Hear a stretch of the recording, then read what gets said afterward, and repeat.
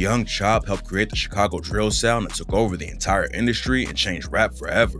But then he allegedly lost his mind, started getting into shootouts, and destroyed his whole career. And today we're breaking down the crazy downfall.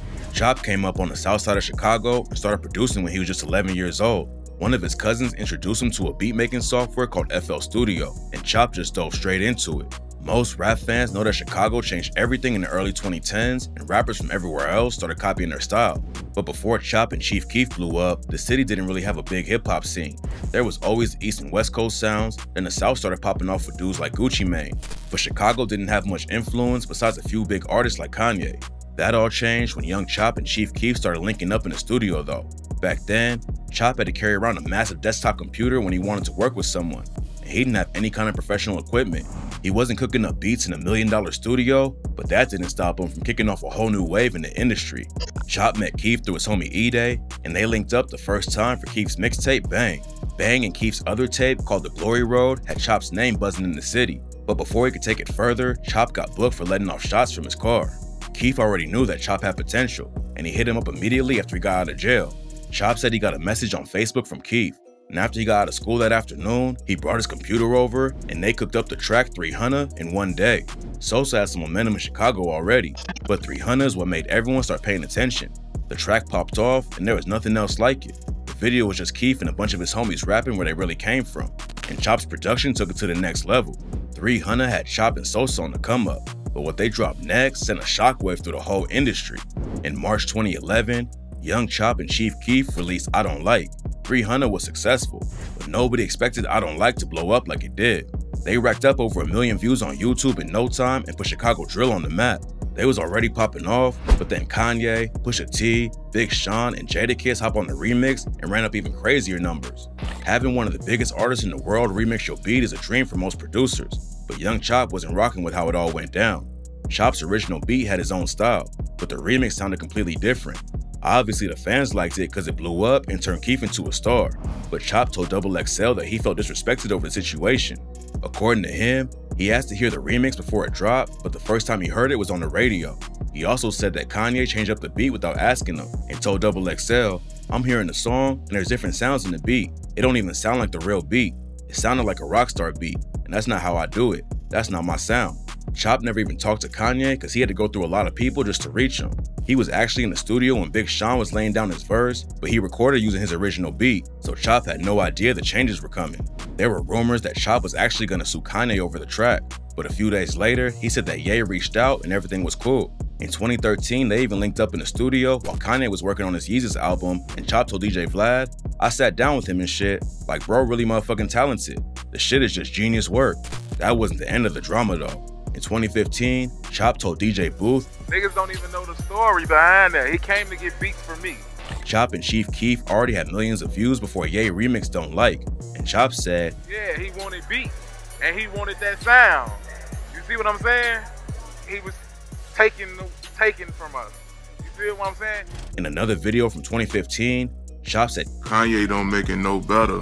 You feel me? He right along with the shits. Use you, try to soak up everything. Niggas know, get you the right songs for him, and then don't call you after that." Beefing with a superstar like Ye usually won't help your career, but 2016 is when Chop's downfall really started. Chop had always been close with his mom and grandmother. He never had a driver's license even after he started making money in the rap game, so his mom still drove him around most of the time. They would travel together when he was on the road, doing interviews and everything else. And in 2016, she tragically passed away just 1 year after Chop lost his grandmother. 2016 wasn't all bad though. Chop and Sosa had some tension for a couple years and hadn't been working together. But that year, Sosa called him up and they started making music again. Squashing the beef with Sosa was a great move for Chop, but then he sparked a way more serious issue that almost got him killed. 2020 was a wild year for Chop.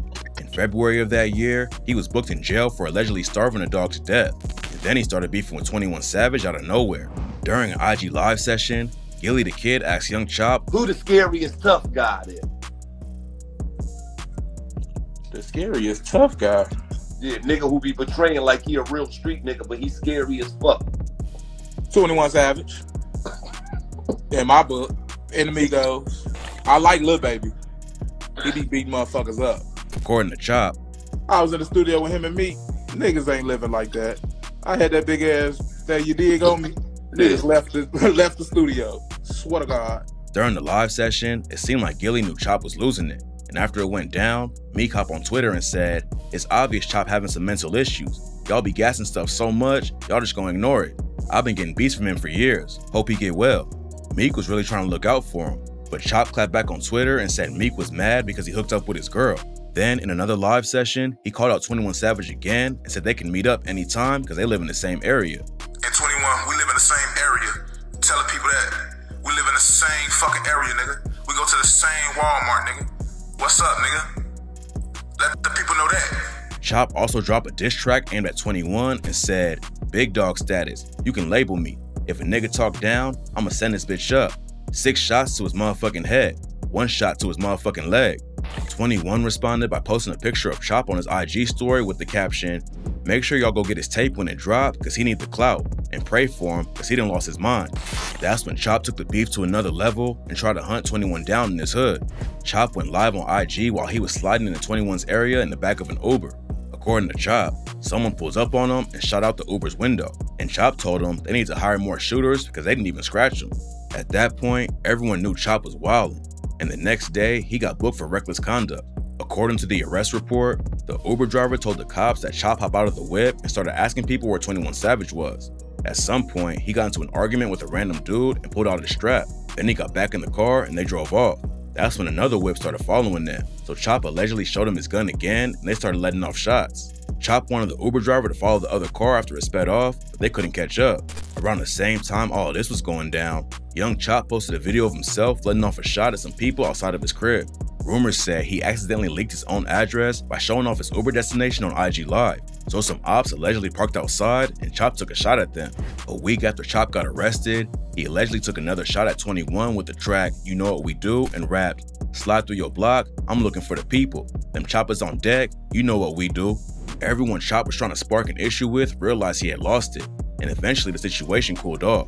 In 2021, he took another shot at Kanye and called him a rat, but then he suffered another loss and hasn't been active on social media since. In April 2022, Chop's brother Johnny Maycash was killed by his girlfriend after he brutally beat her. A video of him attacking her came out a few months before, but that wasn't the first or last time he put hands on her. Johnny had other domestic violence charges from different women, and an assistant public defender said that his girlfriend shooting him was clearly self-defense. Young Chop was allegedly arrested for violating probation in the same month, and reports say he's still behind bars right now.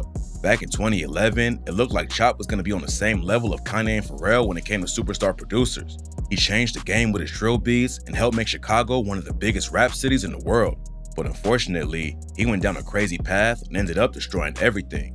Hopefully he can turn it all around and keep dropping bangers, because it's clear young Chop has the talent to make it to the top.